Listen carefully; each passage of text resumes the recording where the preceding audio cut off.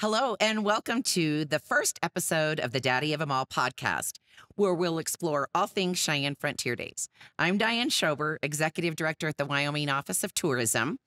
I've been the Executive Director at the Wyoming Office of Tourism for 20 years, and I have the great pleasure of promoting Wyoming and the best things about Wyoming to people all around the world, which means really the heart of the American cowboy. And what's more appropriate than that than Cheyenne Frontier Days? I'm thrilled to be here to explore what makes Cheyenne Frontier Days the daddy of them all.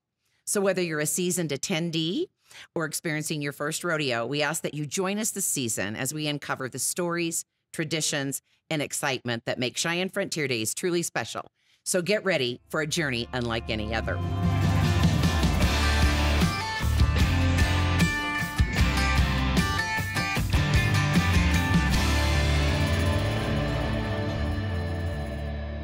As someone who's deeply passionate about Western culture and heritage, I've been captivated by the spirit of Cheyenne Frontier Days for years.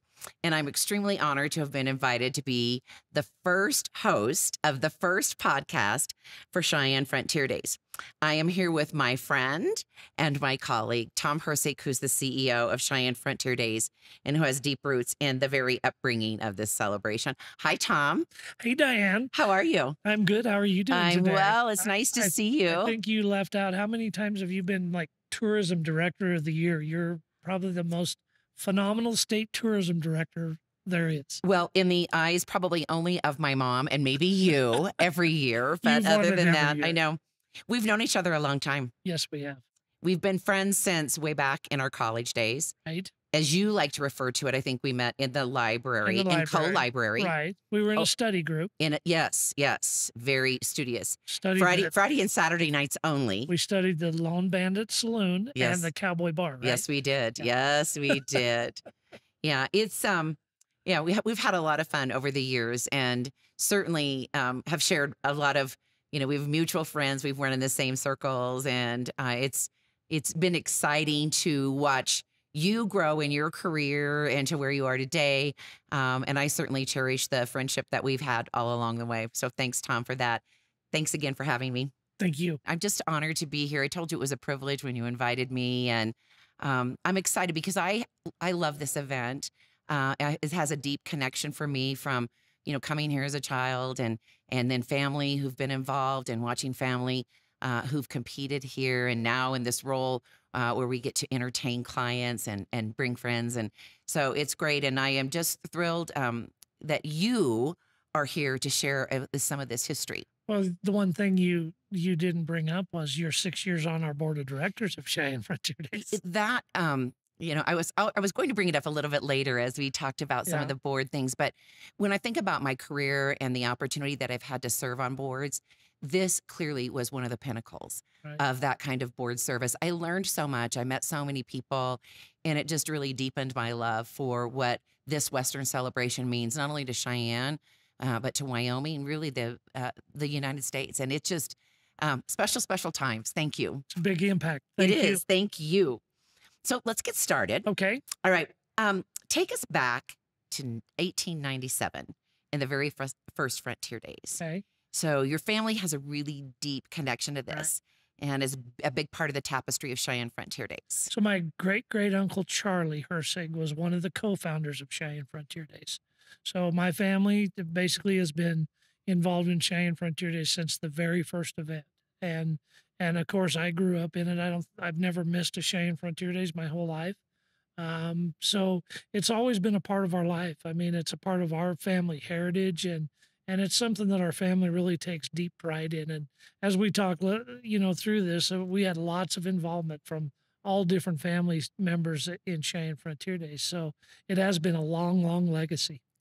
What have been some of the, some of the standout, like family members or milestone things that have happened over, the decades, over a century that we've been experiencing Cheyenne Frontier Days? Well, I think Charlie Hirsig was one of the co-founders, and the things that he did, from being a stock contractor to a general chairman to, just all the things he did for Cheyenne Frontier Days. He certainly was the original one that in our family. But, my dad, Buddy, he spent 37 years as the arena director out here, which, that's a long time to stand in the arena when it's raining and 110 degrees. And Yeah. so there's a lot of things with that. My Aunt Margie was Miss Frontier in 1954, I believe. Um, my sister Sandy was named Lady in Waiting in 1979. And tragically, she was in a car wreck with my mom, and she lost her life in that car wreck. So she never got to fulfill her term as Miss Frontier. But certainly very proud of her accomplishments. Both of my sisters, Sandy and Debbie, served in the Dandies program for years. My mom, she's been at Wheels, which is the female group of the parades that do all the period costumes and get people dressed up for the parades. They wash the wagons. They do all kinds of stuff with parades. So we've been involved in it, every part of it pretty much. Yeah.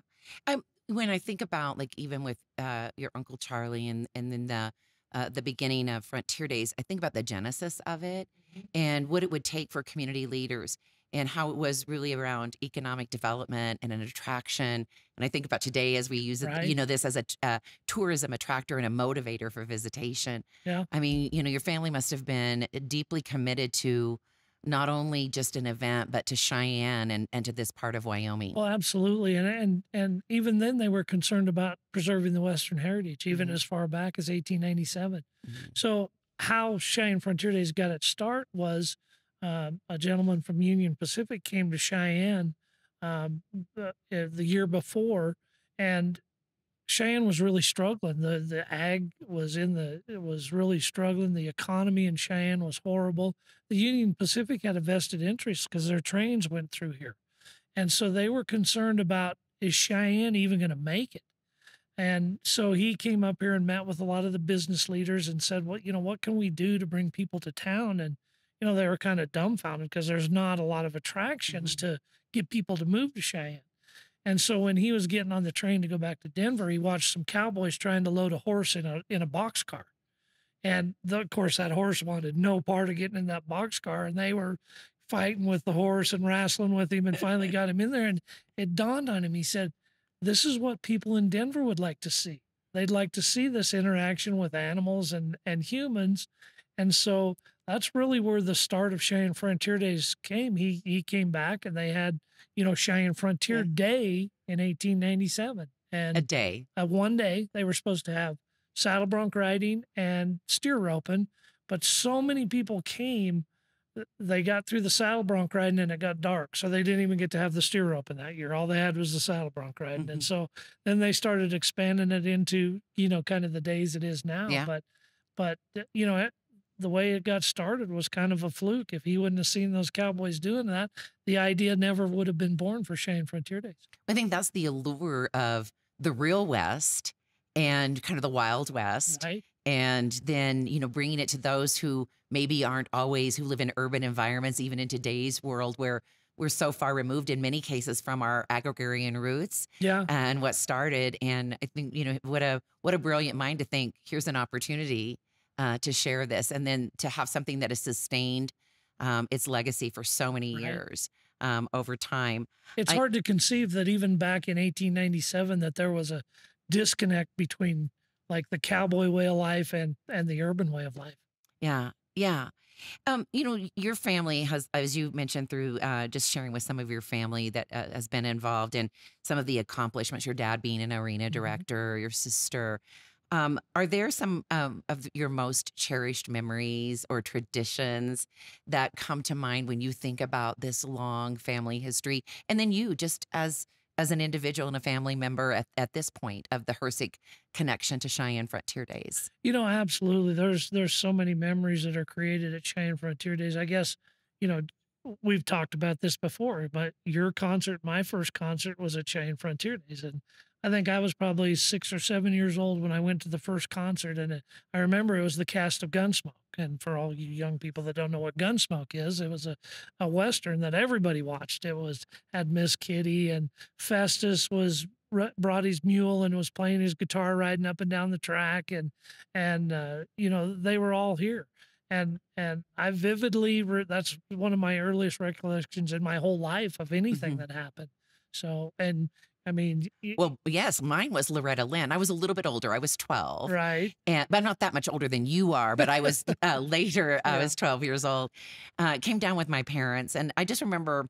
I remember being in awe. I felt like the crowd was so enormous, and it was Yeah. even then. But live music, and really then just engaging with, that. And I mean, we went to the rodeo. We experienced all of it. I shared with you that I recently found a chalk drawing that we'd done from some vendor under the grandstands when we were cleaning up my mother's home. She had saved it. It must have been really special to her. Yeah. And I still have it in my storage room too. Wow. I know. Yeah, and I mean, other big memories of it. The tragic loss of the Thunderbird pilot when their plane wrecked, which is really, I mean, an incredible story. Um, so my father and I, we were in Slack every morning. So we were actually in the arena when that plane came towards the arena, and eventually ended up stopping about 100 feet right in front of where we were on the other side of the grandstands. But that pilot, he actually guided that plane through. I mean, all of our cowboys park out behind where this plane came through, and actually a trailer had pulled out the night before, and somehow he got that plane to go through that spot. He didn't touch a camper, didn't touch anything through all of our parking lots. And, finally ended up, Dad and I were in the arena, and you could hear this loud whistling noise. It was just, I mean, something that you'd never heard before. And, and then this big loud thud. And there was the pilot that was in, or the pilot was in the back of the plane. And when they injected, it put him over the top. He landed actually on top of the grandstands. His parachute deployed. The other one ejected too late because he was trying to guide that plane through all that. He could have bailed on that plane a long time before that caused lots of damage, but he didn't. And he didn't survive. But my dad and I are sitting in the arena, and all of a sudden this guy comes rolling off the top of the grandstands with a parachute on, and it's like, what in the world is going on? And then there was just smoke so thick you couldn't see like your horse's ears. It was just. How old were you, Tom? I was probably somewhere around like a freshman in high school. Yeah. So like Yeah. 28. Yeah. 28. I remember, my brother was down here helping.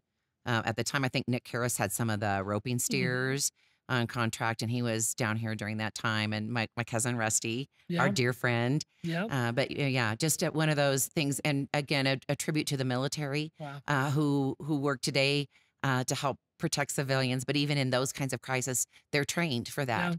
And, to do as much, as little as damage as possible. You know what's interesting about all that is, like, we finished out our Slack that morning, had our performance that afternoon, and it was right in the heart of our show. Yeah.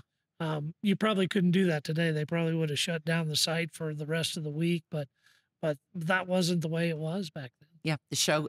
But as always, the show goes on. I mean, Right. that's been throughout all of this history of Cheyenne Frontier Days. The show has gone on. Absolutely. Even in those years of, I think about like during World War II, when, you utilized so many women Yeah. as contestants because so many American men were fighting in the war, and yet the show went on. Yeah. And so just a lot of great things in the history there. As we continue to think about some of the great things that have happened, one of the things that has always been intriguing to me, and I think for people outside of the rodeo world that know Cheyenne Frontier Days intimately, is the part of the operation of this organization and its volunteer base. Right.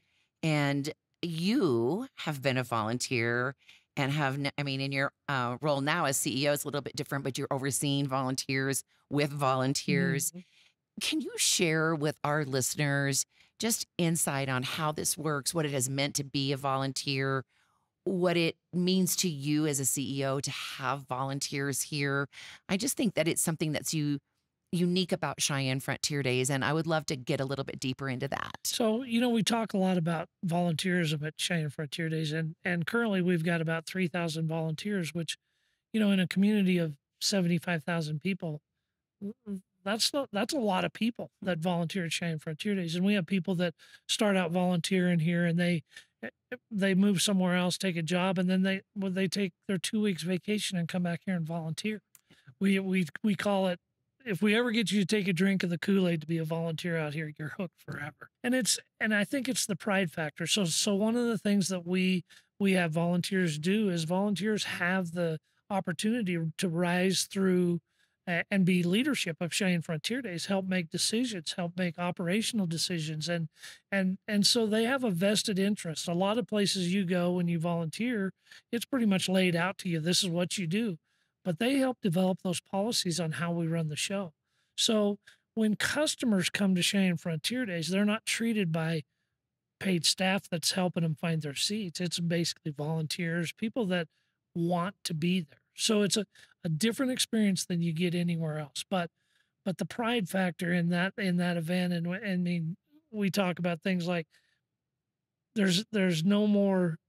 Cheyenne has more songs written about it than any other city in the world, and that's directly reflected upon Cheyenne Frontier Days and the tradition that we've built here. Yeah. So, that there's and it's amazing. Like when you have Garth Brooks come and sing, and he has songs about Wyoming and Cheyenne, he probably doesn't have songs about other states because it just doesn't resonate. Yeah. We resonate in that Western heritage, so we have a lot of like-minded people that love the Western heritage that volunteer out here. And we have volunteers we have 40.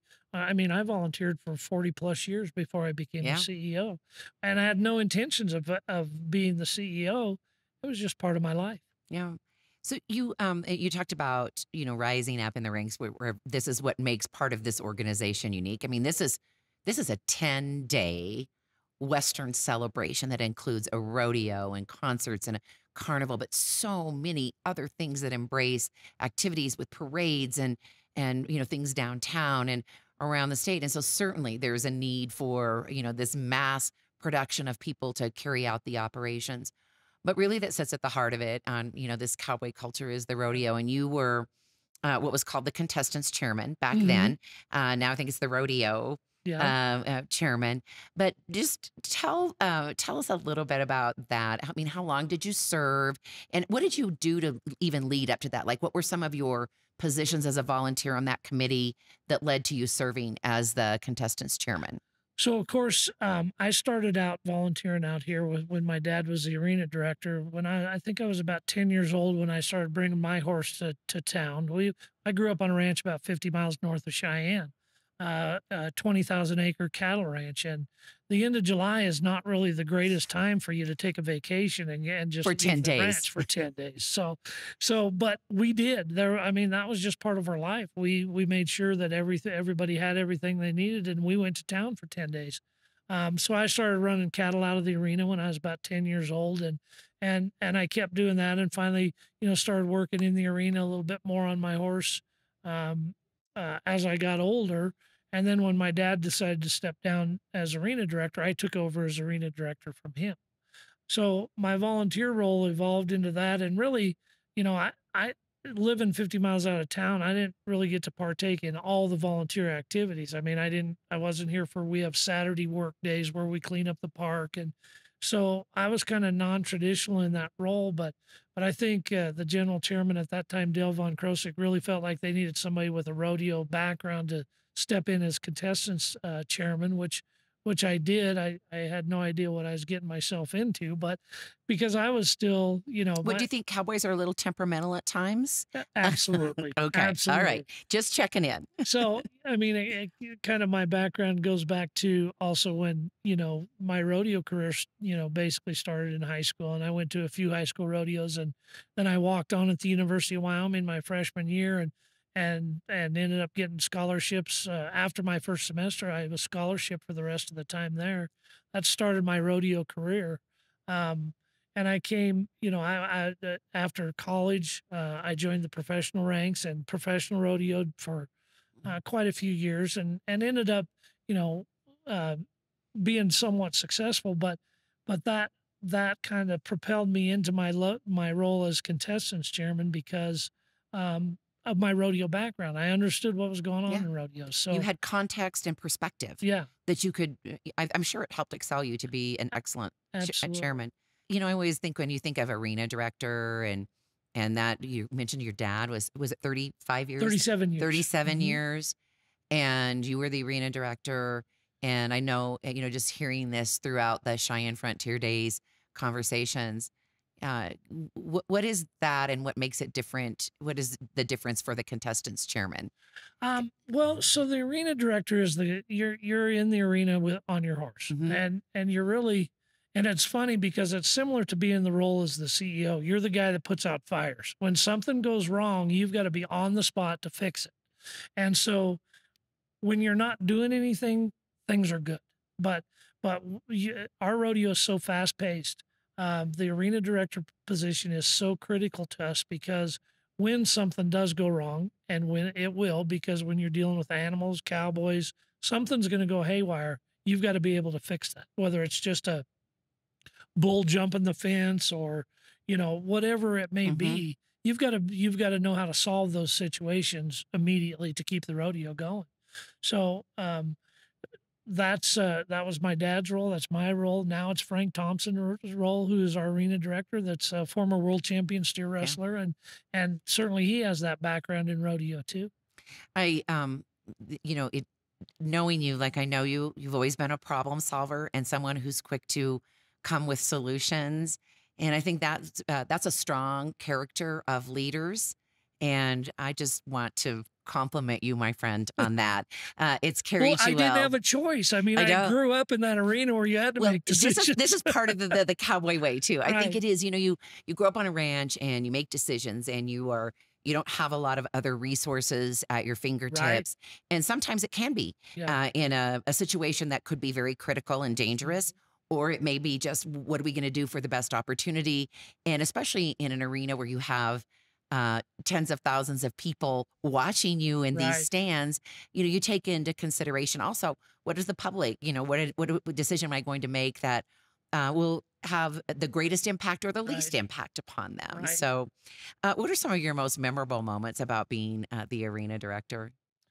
Well, I guess again, one of the saddest times was Lane Frost. Yeah, That was a well, I wasn't very far from him when that happened, and I knew Lane pretty well because we rodeoed in the same era. So yeah, that was a tough one. That was really a tough time, but just the thrill of winning Cheyenne Frontier Days for those contestants and knowing a lot of them, and winning Cheyenne Frontier Days there's no other experience like that. I mean, it's a bucket list for everybody that ever ropes rides in pro rodeo. that's why it's called the Daddy. That's right. So I think those experiences of seeing some of those guys win Cheyenne Frontier Days, I remember John W. Jones making an amazing run in the Bulldog until he got trapped against the fence and somehow got by and through the steer in the finals to win it.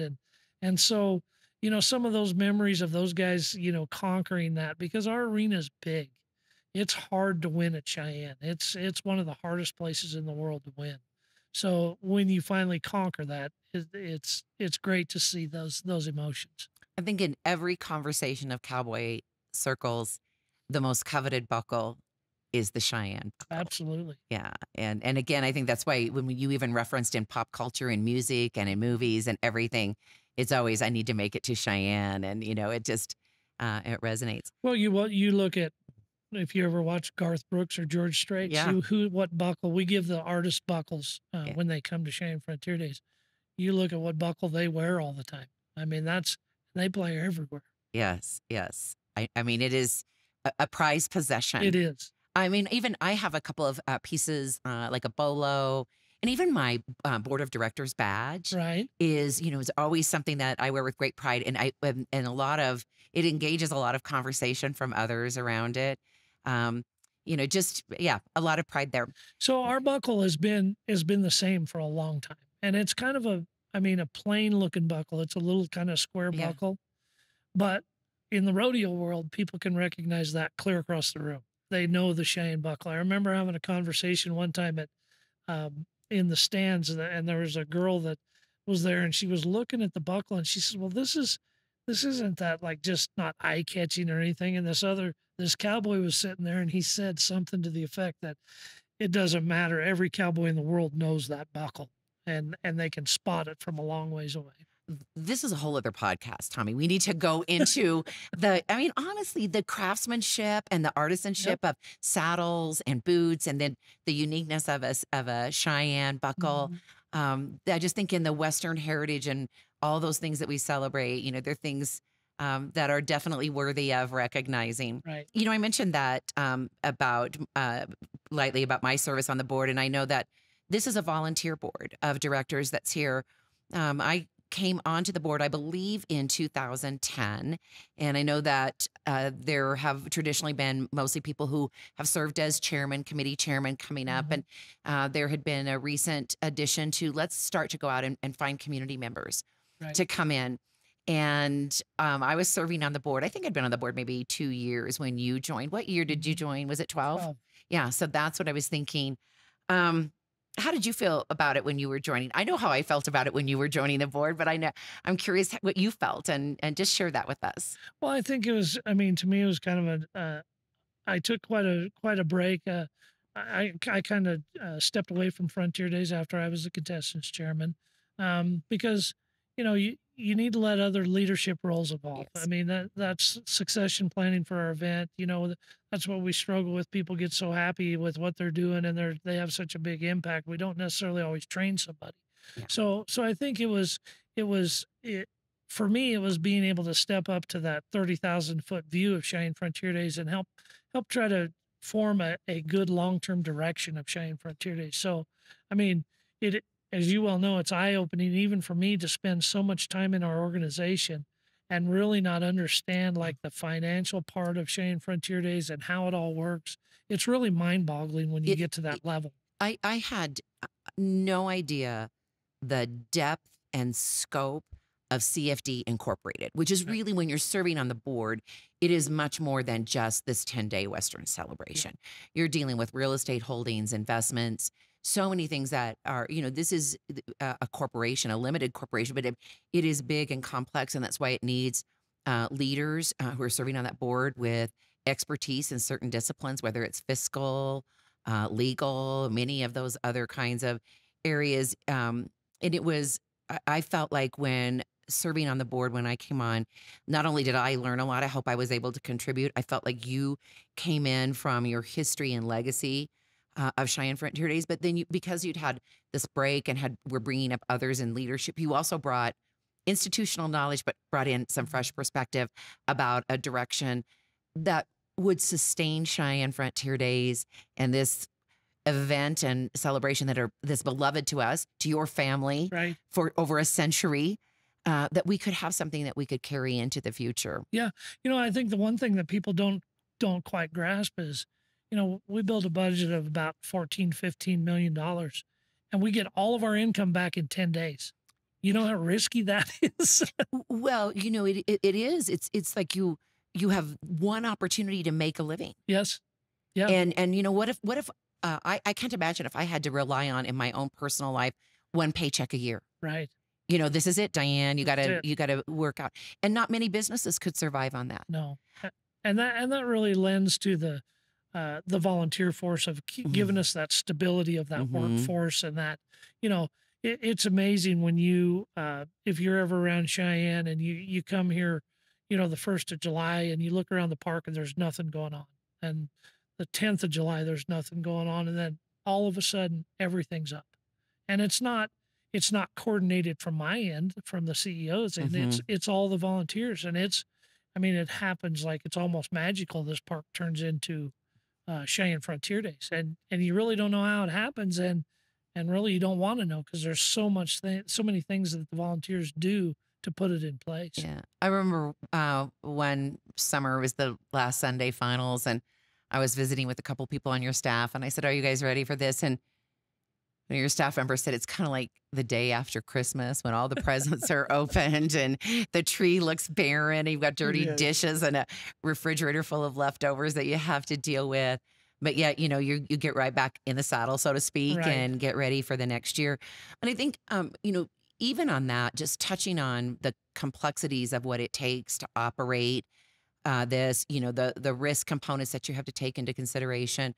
I think it's important when we think about the users of Cheyenne Frontier Days, and many times it's the cowboys who are coming in.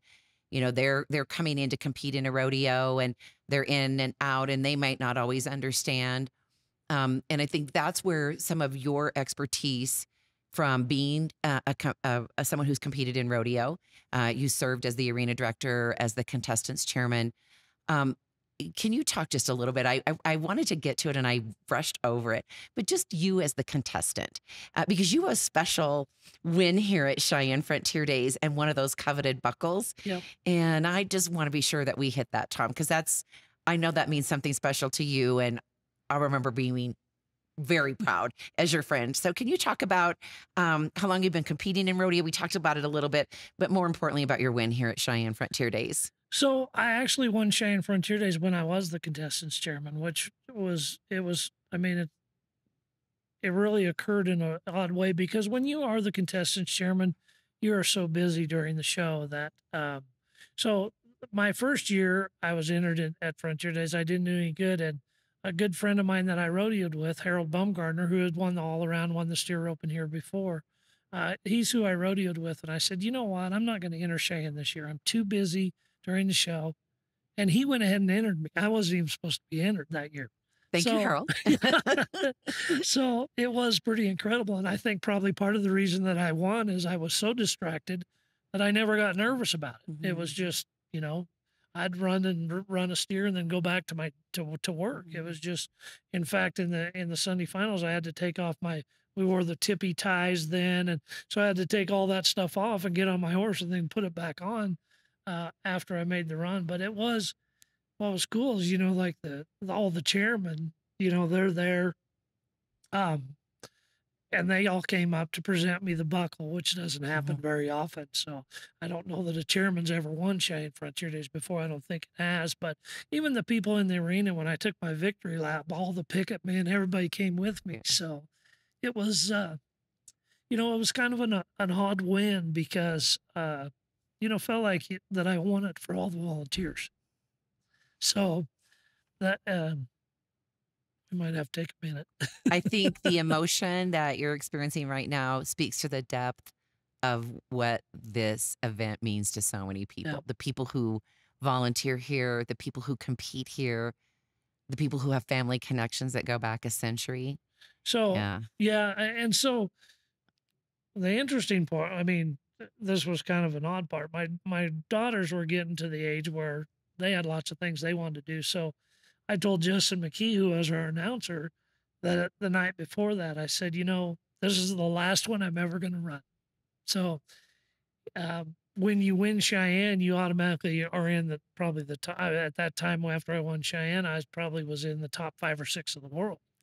And I'd already been to the national final steer rope, and I won Pendleton. So, those were the 3 things I wanted to do was win Pendleton, go to the national finals, and win Cheyenne. And so that was kind of my trifecta there to win that. So when Justin, when he was presenting the deal, he says it to me, he said, and he announced it before I ran my last year, this is going to be the last one. And it was the last one I ever ran.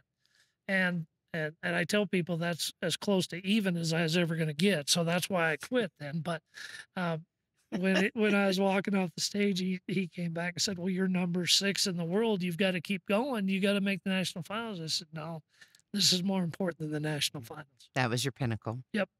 Well, you had an army of friends and family that were just cheering you on. And congratulations again, even all these years. When you're contestants chairman, right? Yeah. You hire the stock contractor, you hire the timers, you hire the judges. How could you not win? How could you not win? Absolutely. I would have been surprised had you not won, The deck right? was stacked. Well, yeah, that's right.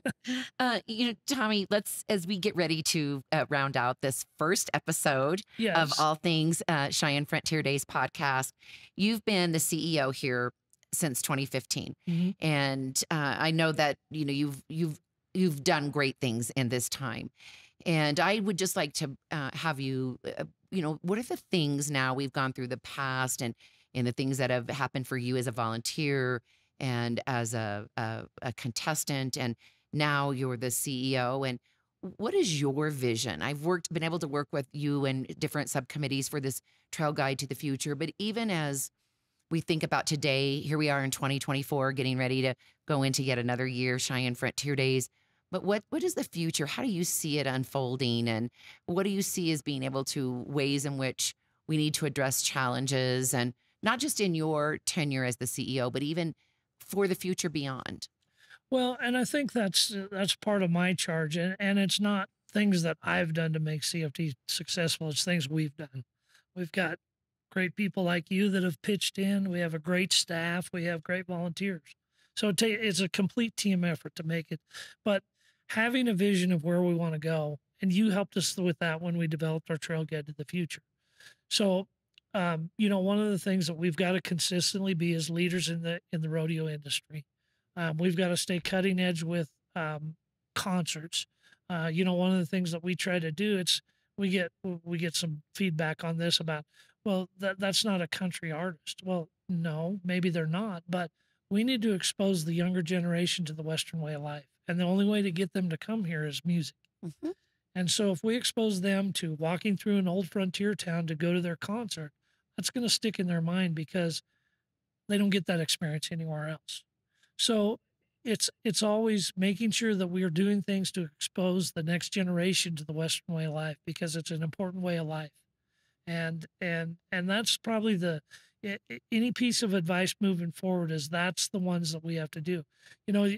We've always talked about, well, we need to develop rodeo fans. Well, rodeo fans become rodeo fans as they get older. Okay. People, when I was 22 years old, I didn't want to sit through and watch a rodeo. It takes a long time.